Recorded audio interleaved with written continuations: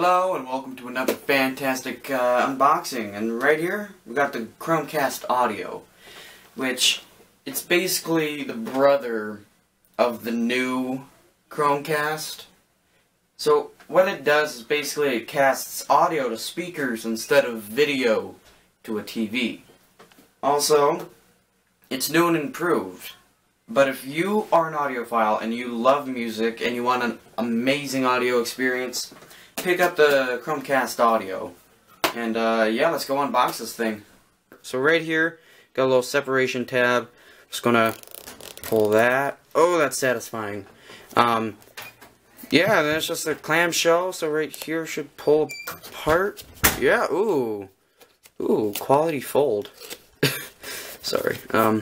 Oh, let me show you the outside. So this basically says what it does. That's sort of how you hook it up. That's showing what you can do with the whole thing.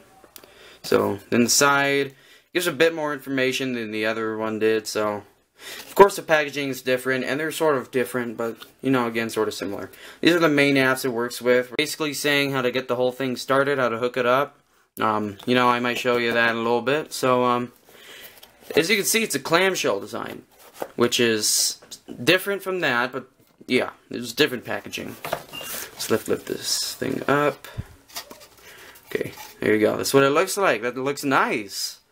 So the one for the TV basically has a connected one that sort of loops around and it basically magnetically connects right there. But this one, it has a separate audio cord, which instead of having it built in is, you know, not connected to it, but you can connect it and then connect it to the speaker right there, and then yeah, so that's how you hook it up to the speakers.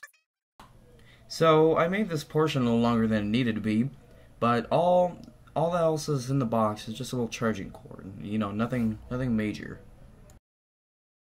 So let's take a look at the body design of this. As you can see, it has sort of a vinyl feel to that, if you can see it, and which, you know, really fits with the fact that this is for audio. And it opts out the word Chrome for just a regular black-on-black Chrome logo, which in my words works just as well. And on the side, it has sort of a matte plastic with small literature going around the sides, sort of reminiscent of vinyl. But this matte plastic sort of continues up all the way to here, where it meets up with this sort of smooth plastic, but it has different textures, which is nice, which to me is very important. So yeah, that's the main body parts, and then right there you got where this their weird lime green audio cord puts in right there, and then this connects to a set of speakers, so that's nice. But what I'm confused about is why they chose this color for it, which, not a big concern. If it does its purpose, it's mostly behind the scenes, so not a big issue for me. Other than that, next to all the way on the other side is where the cord plugs in, and you get the power to it. And right there's a little reset button. Then adjacent to that is a LED indicator for power and other stuff like that. So here we're going to compare the two of them. So you can pretty much tell that these two have very different body designs. This one is basically a puck design. Play some desk hockey with it. But yeah, in all seriousness, this one, very circular disc puck, and this is the old one, which definitely has a different design.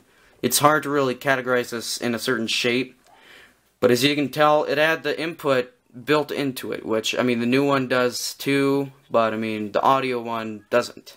Other than that, this one, the LED indicator's right there, as you can see, and the plug-in cord's right down there, and the reset button's right there.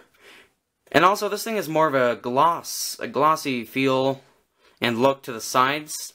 Well, this one just continues this sort of matte plastic all the way up to the front, where it is glossy, but it incorporates different textures, like that sort of vinyl record texture right there. And of course, the Chrome logo in the middle.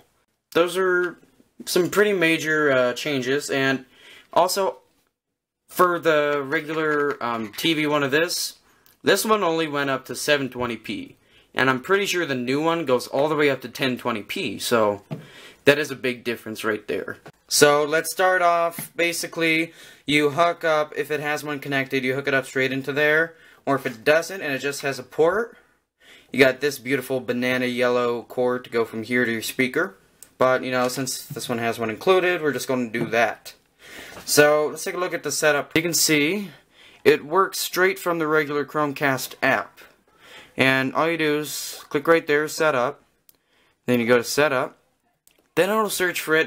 This may take a while, but what it's doing is it's cycling, trying to connect to its own network, which it uses for whatever reason. And then you get to this. It'll say to test the audio to make sure it's working. And all you do is say play audio. Let's see, will it work? I'm just going to press that. As you can see, it worked. And I can press I heard it. And now here's where you can name it. I'm just going to name it test. So yeah, from there, that's good. And all that, enable guest mode and all that. Do setup. Then I'm just going to connect it to my Wi-Fi real quick. So there you see, you basically select your network, enter in your password, and do done. There you go. It'll do the connecting process, which is connecting that to your Wi-Fi. I got it working. And I want to show you guys a quick demo. So basically it connects just like a regular Chromecast. See, it says test, connect. Then I'm just going to play some of my music. And there you go. You can see it works perfectly fine. And you can change the volume. But as you can see, this is pretty loud and this is pretty low. Here I just want to give you guys a little quick audio test of what this can do. Why don't you just a little while? Tell me what's wrong? You just give me all your love.